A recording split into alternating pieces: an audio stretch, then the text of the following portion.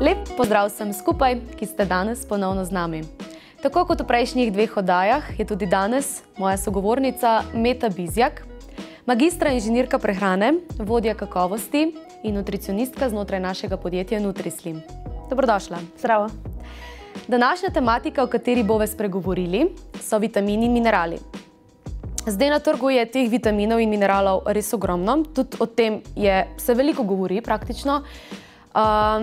Vsak posameznik si želi ukrepiti svoj imunski sistem, ampak dajve najprej za začetek sploh razjasniti, spregovoriti o tem, kaj so to sploh vitamini in zakaj jih naše telo potrebuje. Vitamini so organske snovi, ki v našem telesu sodelujejo v številnih procesih, predvsem pa kot kofaktorji v encimskih reakcijah.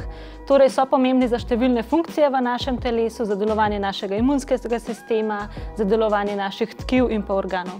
So pa vitamini snovi, ki jih naše telo ne more proizvajati samo, zato jih moramo v telo vnesti za ustrezno, pestro, uravnoteženo, raznoliko prehrano.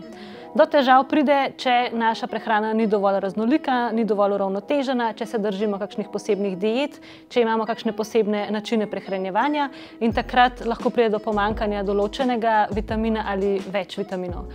Težava je tudi pri ljudeh, ki imajo potrebe po vitaminih večje, to so recimo starostniki, določeni bolniki, otroci, nosečnice, športniki in pri teh ljudeh, pri teh skupinah ljudeh je potem priporočljivo, da se vitamini dodajajo s pomočjo prehranskih dopolnil ali pa s hrano, ki je obogatena z določenimi vitamini. Torej se potem vnos od posameznika do posameznika razlikuje, a ne?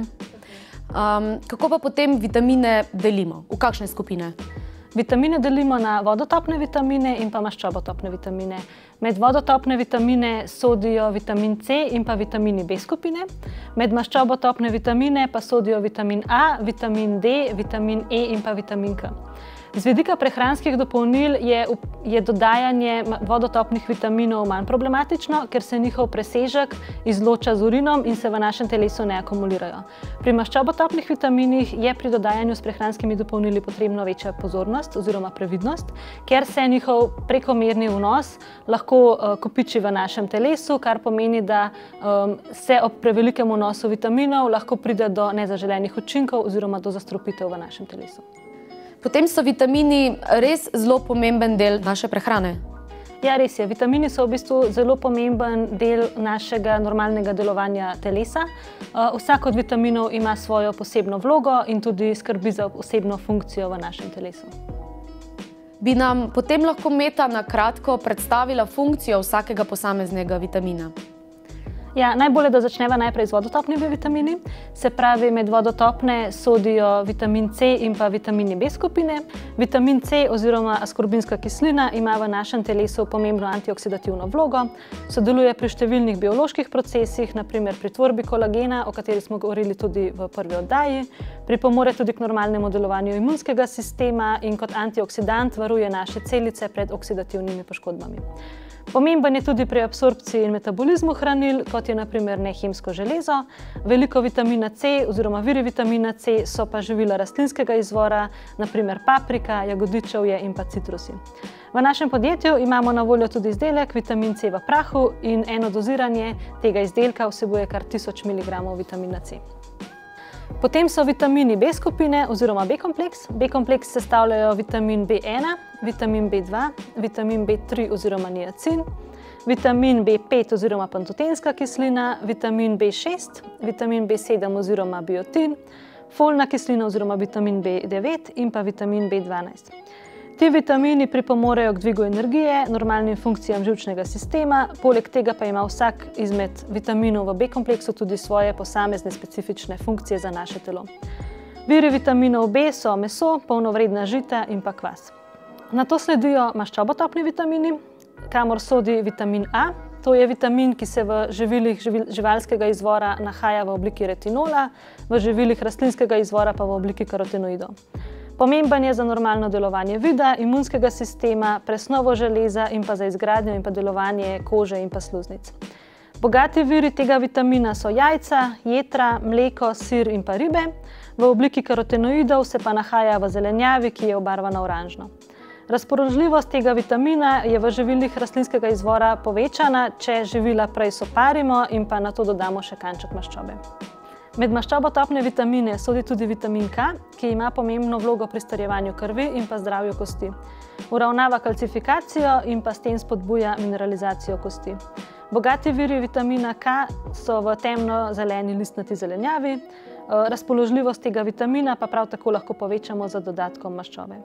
Sem sodi tudi vitamin E, ki ima tako kot vitamin C v našem telesu pomembno antioksidativno vlogo, ščiti celice pred oksidativnim stresom in tako preprečuje kopičenje reaktivnega kisika in pa peroksidacijo maščobnih kislin. Najdemo ga predvsem v rastlinskih oljih in pa oreških. Zadnji maščobotopen vitamin je pa vitamin D. To je vitamin, ki ima zelo pomembno vlogo pri ohranjanju zdravih kosti in zob in pa pri delovanju imunskega sistema. Njegova glavna naloga pa je, da poveča absorpcijo kalcija in fosforja in nam s tem pomaga vzdrževati njuno koncentracijo v krvi. Da se v zadostni meri sintetizira v naši koži, je pomembno, da smo izpostavljeni sončni svetlobi. Bogati viri vitamina D so živila živalskega izvora, kot so ribje olje, ribe, jetra in pa jajca. Omenila si vitamin D. Zadnje čase veliko slišimo o samem vitaminu D, o njegovem množičnem pomanjkanju, o funkciji. Nam poveš lahko malo več o tem? Ja, o vitaminu D se v zadnjem času res veliko govori, predvsem kot o podporniku našega imunskega sistema. Se pa vitamin D sintetizira sam v naši koži pod vplivom sončnih oziroma UVB žarkov. Kar pomeni, da je priporočljivo njegovo dodajanje predvsem v hladnem delu leta, predvsem nekje od oktobra do aprila, ker v tem času moč žarkov, naša izpostavljenost žarkov ni dovolj velika, da bi se vitamin D v naši koži lahko v zadostni meri tudi sintetiziral. Hvala. Mislim, da sva zdaj o vitaminih povedali kar veliko. Preidimo na minerale. Kaj so to sploh minerali in zakaj jih naše telo potrebuje? A so sploh smiselni? Ja, minerali so za naše telo enako pomembni kot vitamini, prav tako sodelujejo pri številnih presnovnih procesih v našem telesu in pa v encimskih reakcijah. So anorganske snovi in jih delimo na mikroelemente in na makroelemente. Do njihovega pomanjkanja prav tako pride zaradi enolične neuravnotežene prehrane ali pa ob posebnih bolezenskih stanjih, dolgotrajni driski, pri prevelikem vnosu prehranskih vlaknin, ki v bistvu povzročijo, da se minerali iz našega telesa prehitro izločijo. Pa dajva zdaj predstaviti najpomembnejše minerale, katere je smiselno dodajati v našo prehrano in njihova funkcija. Med minerali je zagotovo zelo dobro poznano železo. To je element, ki sodeluje pri prenosu in pa hrambi kisika, pripomore k normalni tvorbi rdečih krvničk in pa hemoglobina in s tem transporta kisika po našem telesu. Pomanjkanje železa povzroča slabokrvnost. Slabokrvnost sodi med najpogostejša prehranska pomanjkanja, pomembno pa vpliva tudi na imunski sistem. Glavni viri železa so meso, žita, stročnice in pa zelenjava.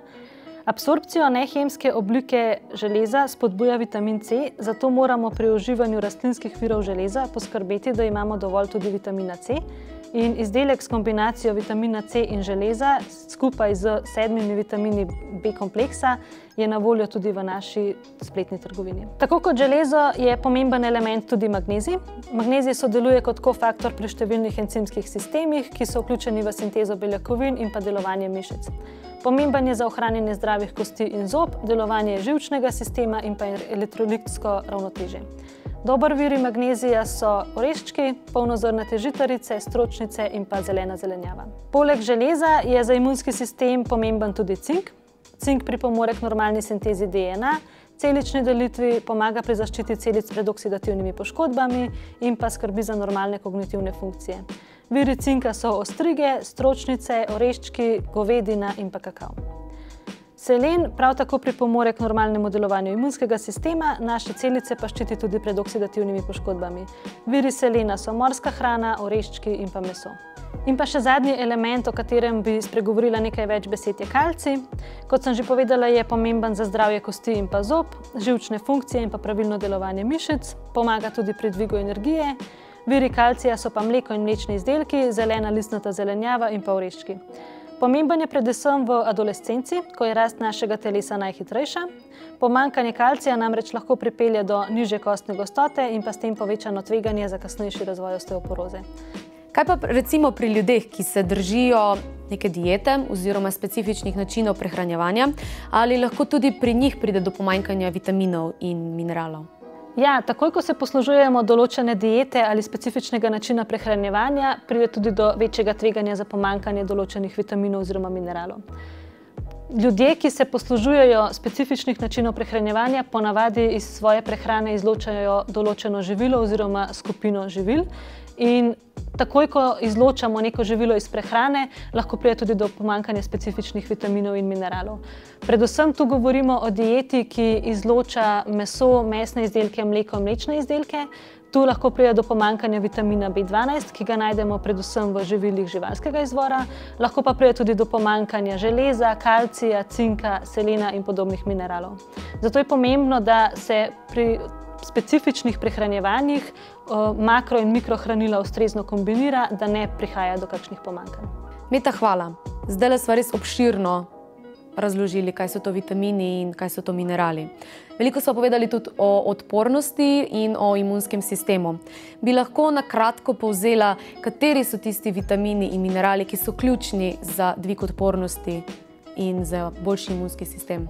Ja, naš imunski sistem je odvisen tudi od vsebnosti mikrohranil. Na naš imunski sistem vplivajo predvsem vitamini A, vitamin D, vitamin C in pa vitamini B skupine, predvsem vitamin B6, vitamin B9 oziroma folna kislina in pa vitamin B12. Od mineralov pa na imunski sistem vplivajo železo, selen, cink in pa baker. Za učinkovito delovanje našega telesa zato potrebujemo optimalne vrednosti tako vitaminov kot mineralov in v primeru, da le teh ne moremo vnesti v naše telo z normalno uravnoteženo prehrano, je zato priporočljivo, da jih dodajamo v obliki prehranskih dopolnil ali pa v obliki neke hrane, ki je obogatena s temi vitamini in minerali. Hvala, Meta. To je bilo izredno poučno in dobili smo res ogromno enih novih informacij. Tukaj bi se ti še rada zahvalila, ker si bila ponovno naša gostja. Hvala lepa vsem, ki ste nas poslušali in do naslednjič.